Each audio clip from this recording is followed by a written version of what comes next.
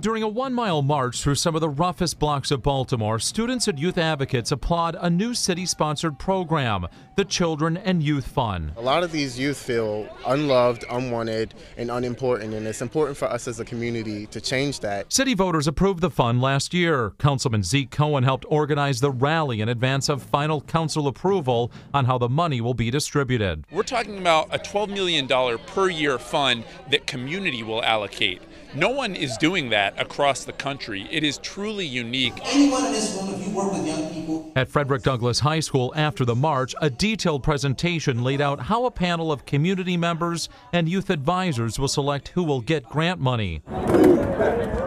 After the 2015 riots, concerns were raised by many in the community over the lack of opportunities for the city's youth.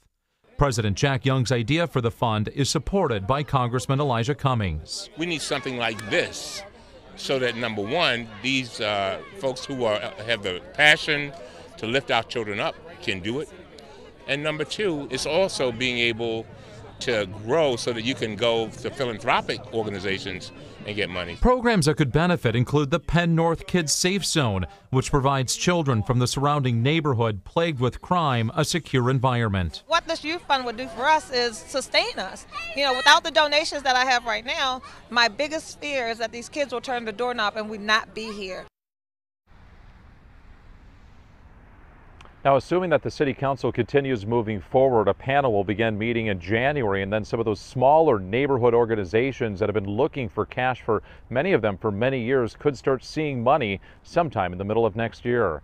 Adam May, WBAL-TV 11 News. Adam.